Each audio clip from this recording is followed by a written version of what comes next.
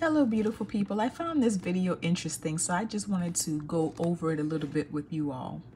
It's been 30 days we've been married. You haven't changed nothing into my name. You haven't put the house in my name. You haven't put the insurance in my name. And then you got like everybody else is on as a beneficiary. I can't. No, you cannot be saying. You got both of them. What you just say? Say that one more time. Say it again. You heard what I said. Talk about my mama again. Yo, just say what I. Okay, so this couple got married 30 days ago, and so the wife is pointing out the fact that she has not been added as a beneficiary, or he has not changed his beneficiaries yet. That's who I married 30 days ago. What's really taking you so long? Like 30 whole days, Deshaun.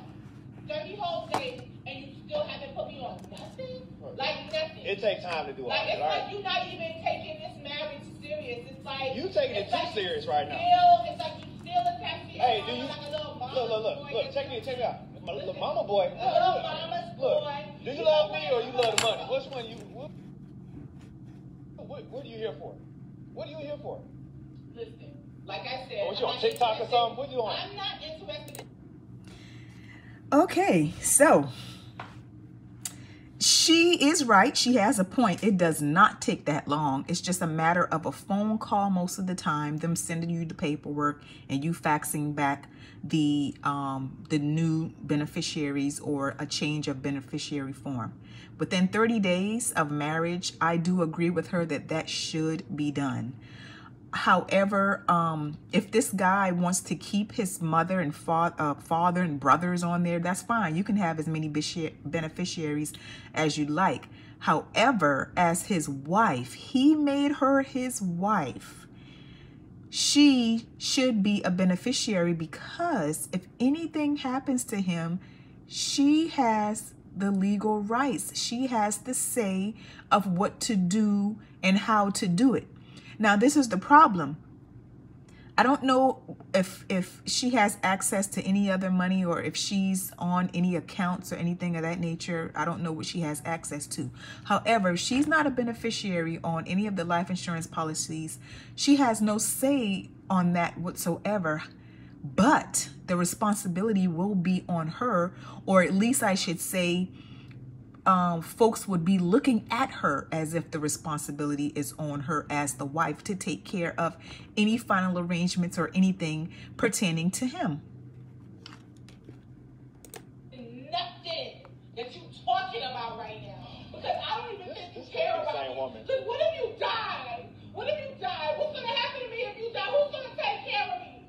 Who's gonna take care of me? You told me when we got married that you was gonna do everything. You was gonna make sure I'm taken care of, and now I'm like second guessing everything.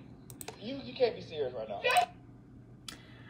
I feel her frustration. However, these do look like crocodile tears a little bit. And I don't know, you know, the discussion or the family dynamics. I don't know if she gets along with the in-laws and things like that, because it could be a little bit of that going on.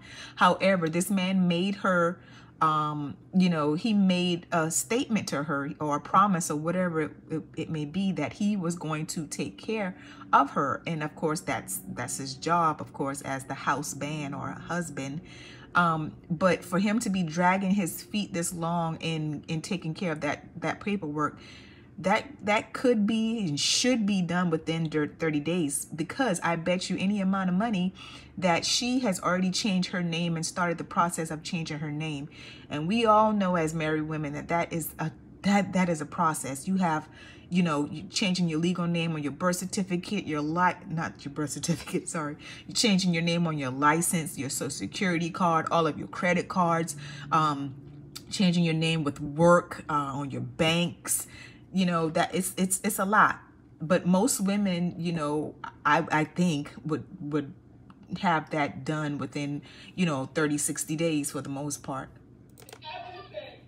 You can't be serious right now. Yes, I am, because you don't even love me. The Bible says when a man How you gonna say that he cleaves to his wife and leave his mother. Like, what is wrong with you? Who are you? It's not who are you. Who are you? You don't even care about me. You tripping about. Yeah, so like I said, she's quoting the Bible saying that a man should cleave to his wife. So I bet you any amount of money there's some issues between mama-in-law and her. You know, I don't know if mama didn't want him to marry her or whatever the case may be, but it's some issues in there, and maybe he doesn't fully trust her. However, he did just make this woman his wife 30 days ago. So that's really, really fresh, and you know, that's really soon to be having issues like this. You tripping about the paperwork right now. If you really cared about me, I would be taken care of. If you really I'm going to take care of you. What am I here for? We just got back off vacation. No. And you worried about some paperwork? No. Go sit down. Go sit down. I feel like he's gaslighting her also. He's saying you worrying about some paperwork, but the paperwork is a big deal. Because again, I'm pretty sure he wants her to change her name pretty swiftly. And at the same time, I mean, this is really not right, not fair, because I can say this right here. There are people that don't even make it to their wedding day. There are people who pass away before the ink is even dry on their marriage licenses and certificates. There are people who pass away the day of. There are people who pass away the next day. People who pass away in a month after getting married. And you wouldn't believe some of the different scenarios and situations people find themselves in for dragging their feet on taking care of important documents like life insurance and getting a will and all of those things in place and getting names on deeds and the issues that a lot of spouses have to actually go through because the paperwork is not in order.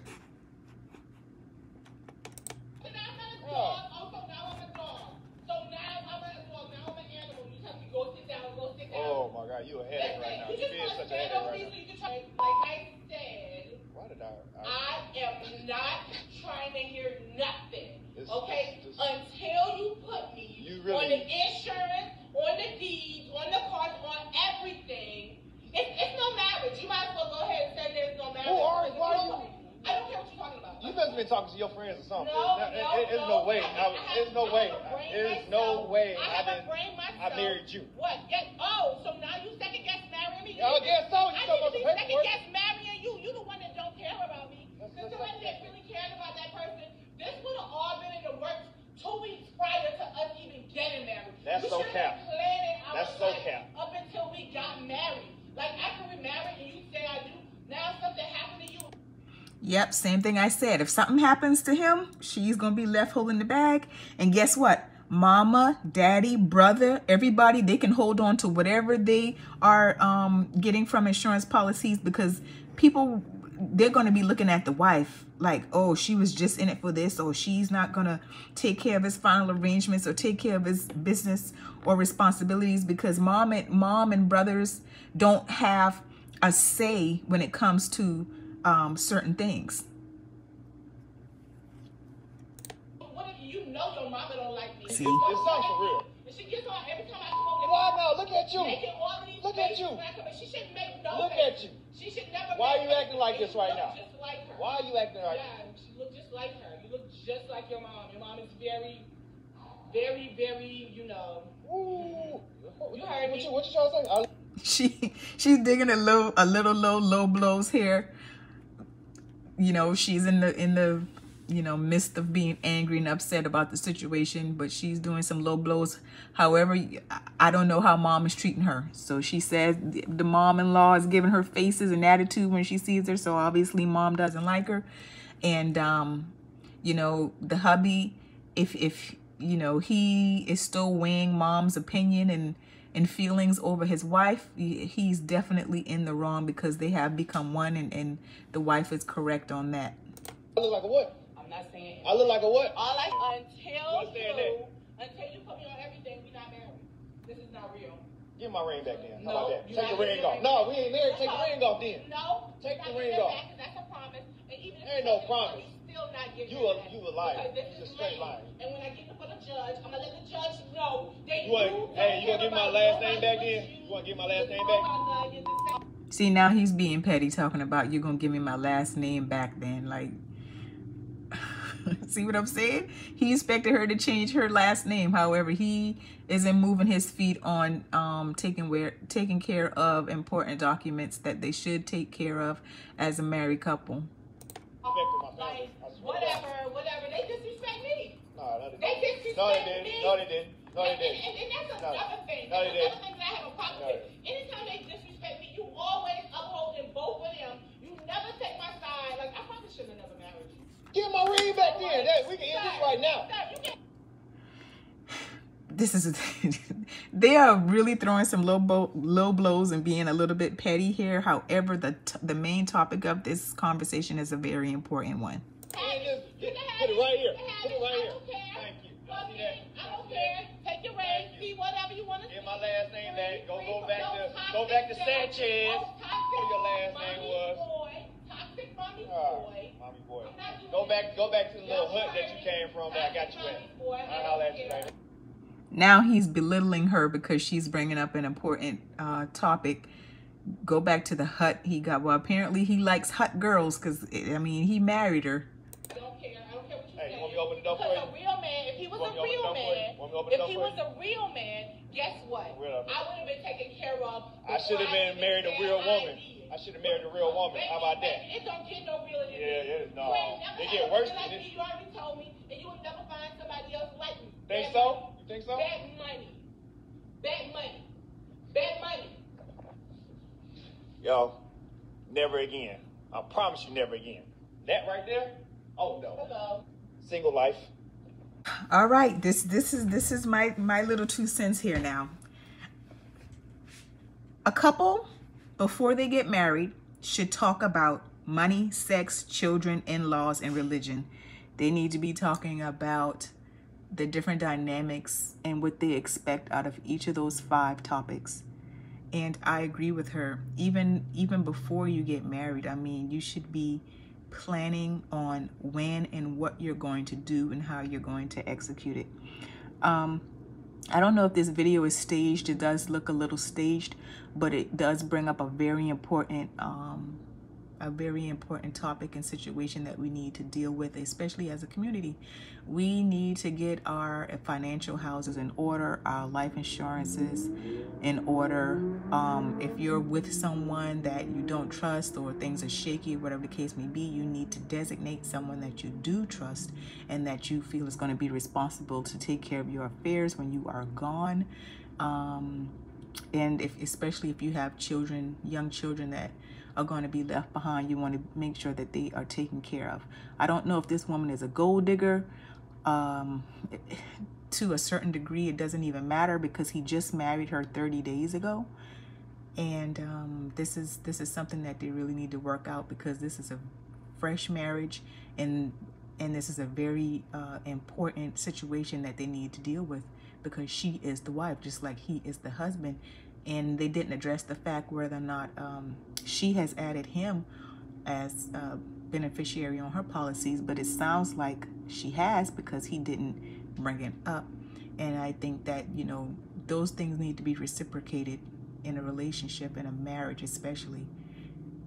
And that's just my 2 cents on this video. I hope you all got something out of this. If you're dealing with a scenario or a situation like this and know someone who is, it's good to just look at it from both sides, and for us to do the right thing to make sure that we get our houses in order in every way.